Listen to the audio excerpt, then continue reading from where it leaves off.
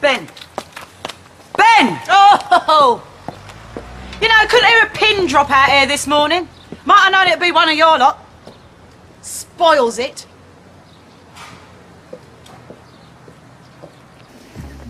If you want to leave, just leave. Go on. Are you seriously going to stand there and talk about lying to your loved ones?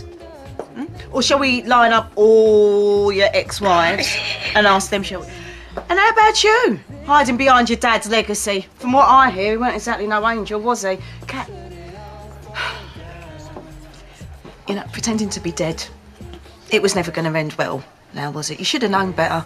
And try to make money out of it, well, that's just...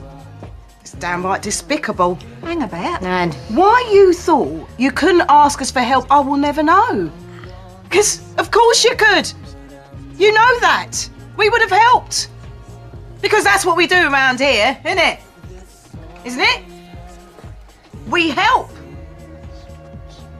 Now. Are we all quite done? Good. I'll have a large glass of dry white wine when you're ready. I'll give it a rest. He ain't a druggie. And you know it. Who asked you, eh? Going off to the school like a good little choir boy. Did you forget the fact that you used to be addicted to crack? Or that just a few days ago your son was hauled off by the police? Or that you have got a criminal record so thick you could use it as a murder weapon? So what? You're an hypocrite. And you know you are. He is a good teacher. He's just trying to make an honest living, and you just got to wreck all of that. Go on about your precious granddaughter. She ain't going to make it to her 18th birthday without one of you behind bars. You Mitchells. You're just a bunch of criminals.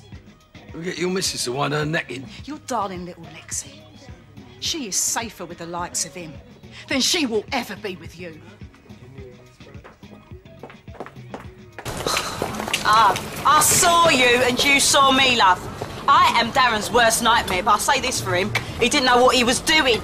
But you knew exactly, didn't you? You's a kid to make a kid. No. No, save it for Darren. He might have been fooled by you, but I've been around a lot longer. As long as you, in fact. It was the last thing I was thinking. You know what? The first thing you should have been thinking about is Libby. You got any idea what you done to my daughter? I want to say sorry properly. Tell her... Sorry? You know what? Mum, come on now, fix up. Come on.